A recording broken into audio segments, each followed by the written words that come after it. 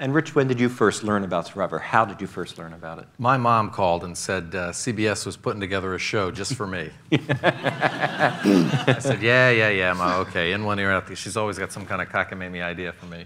But a week later, a friend of mine from Washington had seen the ad as well and emailed me with almost the exact same words.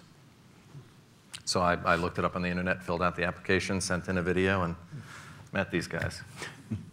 And Jeff, on your resume, you mentioned that it was a piece that you did with Sandra Bullock that helped put you on. Yeah. Could you talk about that? Well, I heard Mark talking on the radio as I was just driving through Los Angeles, and I'd been about almost 2 years without a job, trying to find a job I could really connect with, as goofy as that sounds. And I heard him talking about putting 16 people on the island, and it just, I was in the car, I thought, oh my God, that is the coolest idea I've ever heard. I'm sure they don't need a host, but I'm gonna look into it.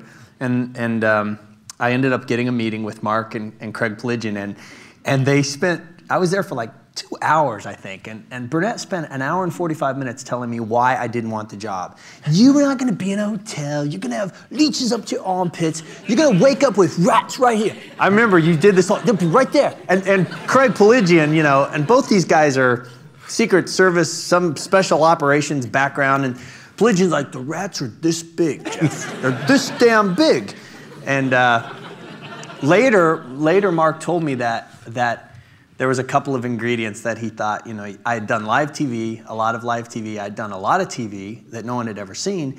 And, and he said, and I had this interview on my tape with Sandra Bullock where at the end we were sort of flirting and unbuttoning each other's shirts and talking about cleavage. And he said something to the effect of, you know, if you can get that kind of reaction from a celebrity, then, you know, Richard Hatch is, you know, you have a shot at him.